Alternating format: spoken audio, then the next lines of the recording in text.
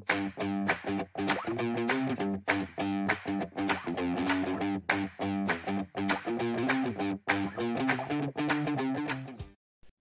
Hello friends, trendy Neelima ఛానల్కి మీ అందరికి welcome చెప్తున్నాను. ఎలా ఉన్నారు మీరందరూ? నేనైతే చాలా బాగున్నాను. మీరందరూ చాలా బాగుండాలని కోరుకుంటూ ఈరోజు వీడియోలోకి వెళ్ళిపోతామా? ఈరోజు వీడియోలో మనం 2 రెసిపీలు చేసుకోబోతున్నాం. కమ్మటి కొబ్బరి పాలతోటి కొబ్బరి పలావ్ రైస్ వండుకోబోతున్నాం. 2 ఐటమ్ ఏంటంటే మంచి స్వీట్ ఐటమ్ కొబ్బరి లడ్డు. ఒక్క కొబ్బరికాయ ఉంటే చాలు 2 ఐటమ్స్ చేసుకోవచ్చు. నేను ఎలా తయారు చేసుకోవాలో చెప్తాను, తప్పకుండా చూడండి, నేర్చుకోండి. హ్యాపీగా మీ పిల్లలకి వండి పెట్టేసేయండి. చూడండి, మిమ్మల్ని ముందే ఊరిస్తున్నాను. కొబ్బరి లడ్లు, కొబ్బరి పలావ్ రైస్, పాలతోటి. కొబ్బరి పాలంటే ఎంత కమ్మగా ఉంటుంది కదా పలావ్ అన్నం. తప్పకుండా ట్రై చేయండి ఫ్రెండ్స్. మిమ్మల్ని ఇంకా ఊరించటం ఎక్కువసేపు అయిపోయింది కదా. అయితే కావలసిన పదార్థాలు, తయారు చేసుకునే విధానం ఈజీగా ప్రెషర్ కుక్కర్లోనే వండాను. చూడండి, చాలా పొడిగా రావాలి ప్రెషర్ కుక్కర్లో అంటే ఎలానో ఇప్పుడు మొత్తం ప్రాసెస్ చూపిస్తాను. ఇంకా వీడియోలోకి వెళ్ళిపోదాం, వచ్చేసేయండి. ఫస్ట్ అయితే మనం ఒక కొబ్బరికాయని తీసుకొని చిన్న ముక్కలుగా కట్ చేసుకొని మిక్సీ జార్లో వేసుకోవాలి. ఇప్పుడు నేను మిక్సీ జార్లో వేసాను కదా. 1 గ్లాసు వాటర్ యాడ్ చేస్తూ మనము స్ట్రెయిన్ చేసుకుంటూ కొబ్బరి పాలను తీసుకోవాలి. ఇప్పుడైతే ఫస్ట్ నేను నార్మల్గా ఒక్కసారి కొబ్బరిని మిక్సీలో వేసి తిప్పేస్తే ఇలా పొడిగా వచ్చేసింది. 1 గ్లాసు వాటర్ యాడ్ చేసుకుంటూ మళ్ళీ మిక్సీ చేసుకుంటూ స్ట్రెయిన్ చేసుకుంటూ వడకట్టుకుంటూ కొబ్బరి పాలను తీసుకోవాలి. కొబ్బరి పాలు తీసుకునే విధానం ఇదే, నేను ఇప్పుడు మీకు చూపిస్తున్నాను. 1 గ్లాసు వాటర్ యాడ్ చేసి తిప్పాను కదా కొబ్బరిలో. ఇప్పుడు ఇలా వడకట్టుకుంటే మనకి కొబ్బరి పాలు అనేవి వచ్చేస్తూ ఉంటాయి. చాలా కమ్మగా ఉంటుంది పలావ్ అన్నం వండుకుంటే. అందులో ఈ కొబ్బరి చిప్పలు అనేవి మా అత్తమ్మ ఇచ్చింది. మా అత్తమ్మ ఇచ్చిన తర్వాత నాకు ఐడియా వచ్చిందనమాట. మంచి ట్రెడిషనల్గా ఒక కొబ్బరి పలావ్ అన్నం చేసి మీకు చూపిస్తే చాలా బాగుంటుందని నాకు కూడా మీకు చూపించాలనిపించింది. కొబ్బరి పాలతోటి పలావ్ రైస్, అందుకే ఈ రెసిపీని షేర్ చేస్తున్నాను. చూడండి, ఇలా కొబ్బరి పాలు వచ్చేసి మళ్ళీ మనం మిగిలిన కొబ్బరిని మళ్ళీ మిక్సీ చేసుకొని అలా స్ట్రెయిన్ చేసుకుంటూ మనకి ఎంతైతే కొలత కావాలో, అంటే ఇప్పుడు నేను 2 గ్లాసులు పలావ్ రైస్ ఉండబోతున్నాను. బియ్యం తీసుకుంటే 3 గ్లాసులు పాలు కావాలి. అలా కొలత వచ్చే వరకు నేను స్ట్రెయిన్ చేసుకున్నాను. ఒక్క కొబ్బరికాయనే. తర్వాత ఇలా మిగిలిపోయింది పిప్పి అనేది కొబ్బరి అంతా. దీన్ని మనం వేస్ట్ చేయొద్దు, పడేయొద్దు. మంచిగా లడ్లు చేసుకుందాం. ఎలా తయారు చేసుకోవాలో చూపిస్తాను.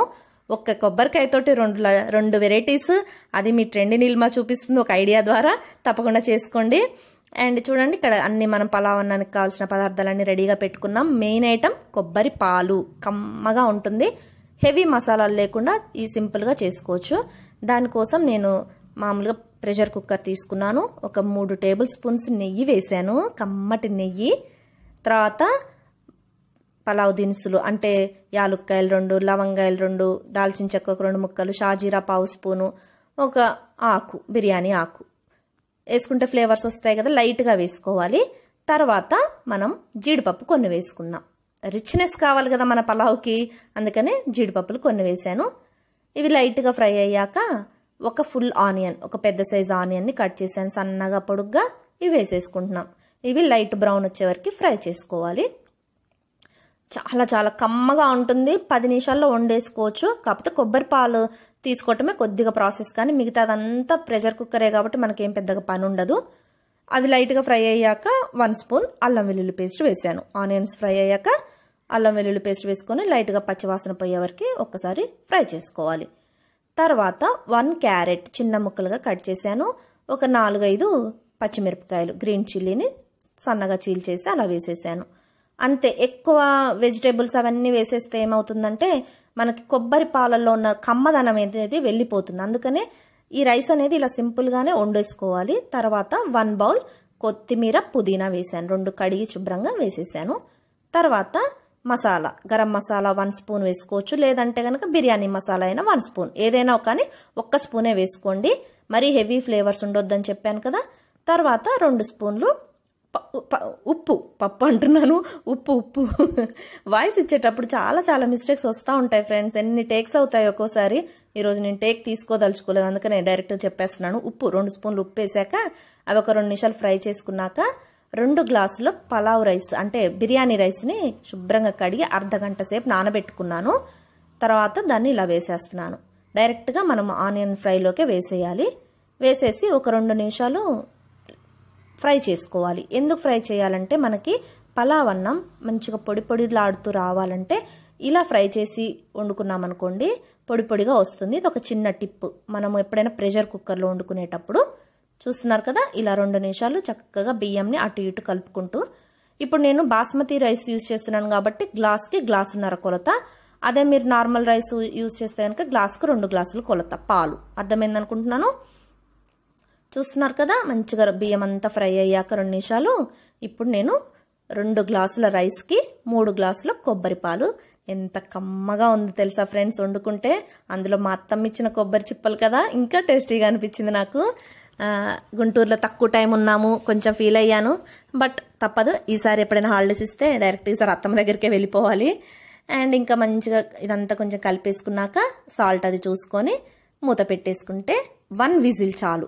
బాస్మతి రైస్ కాబట్టి 1 విజిల్ చాలు. అదే నార్మల్ రైస్ అయితే కనుక 2 విజిల్స్ ఇప్పించేస్తే సరిపోతుంది.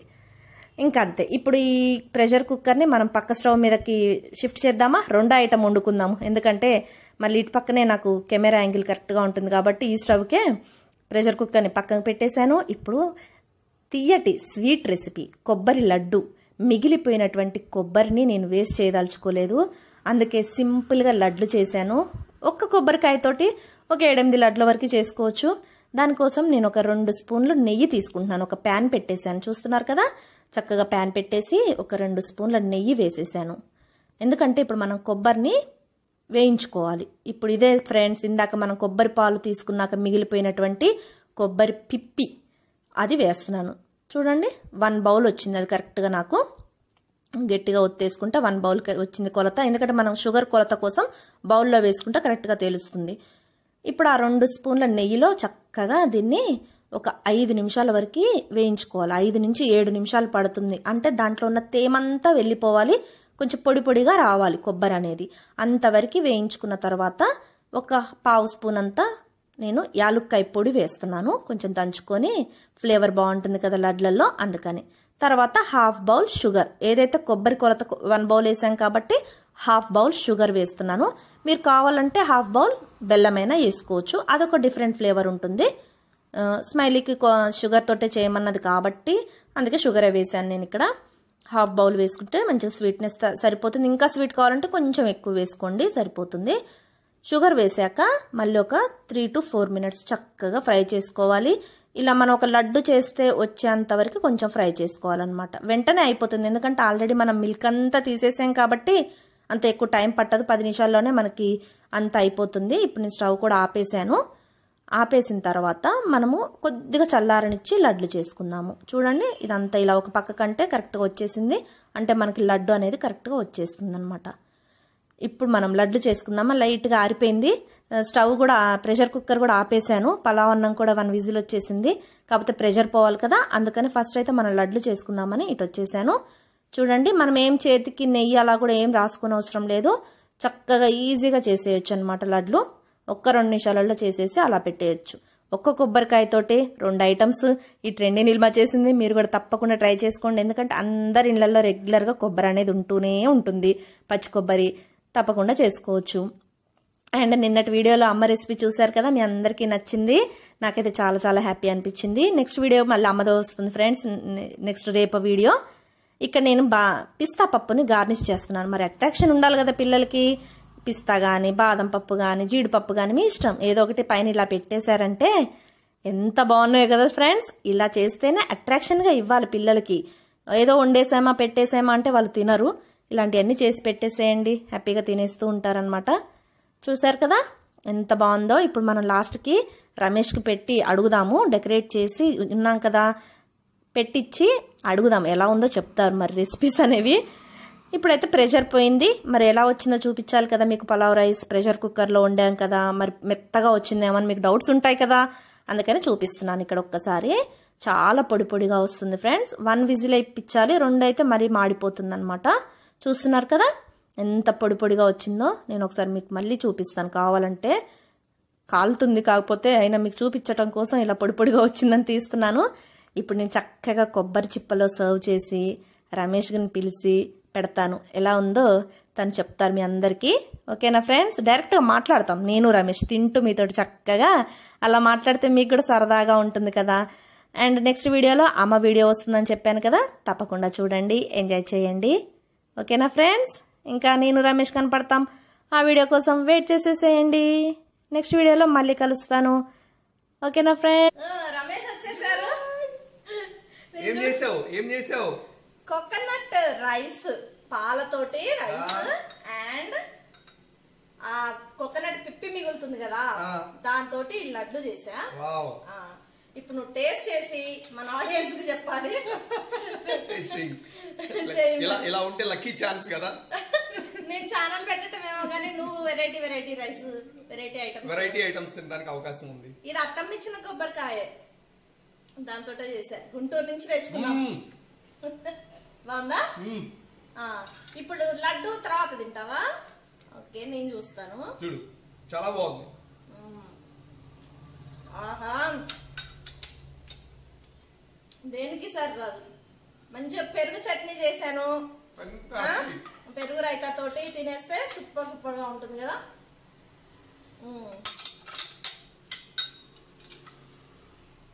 Coconut box.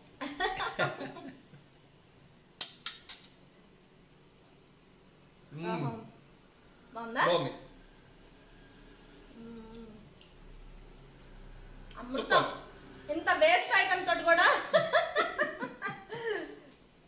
ఐటమ్ వేస్ట్ అవ్వకుండా పిప్పి తోటి కూడా ఇలా లడ్డు చేసుకోవచ్చు. మరి ప్రోటీన్స్ విటమిన్స్ అని అడగకండి, కొంచెం పిప్పే కదా, దాంతో ఇలా చేసుకొని తినేసేయచ్చు. తలా ఒక బౌల్ తినేస్తే అయిపోతుంది, అంతే. ఇప్పుడు ఈ కరోనాలో అన్ని మనకి ప్రతి ఒక్క ఐటమ్ చాలా ఇంపార్టెంట్, అన్నిటిని యూజ్ చేసుకోవాలి. ఓకేనా ఫ్రెండ్స్? ఓకేనా? ఇంకా బాయ్ చెప్పేస్తాను. ఈ రోజు వీడియో నచ్చితే ఒక లైక్ ఇవ్వండి. నెక్స్ట్ వీడియోలో సరికొత్త ఐడియా వీడియో తోటి మీ ముందుకు వస్తుంది మీ ట్రెండీ నీలిమ. అంతవరకు నేను తింటూనే ఉంటాను. ఇంకా రమేష్ గారికి కూడా పెట్టేసి లంచ్ చేయాలి.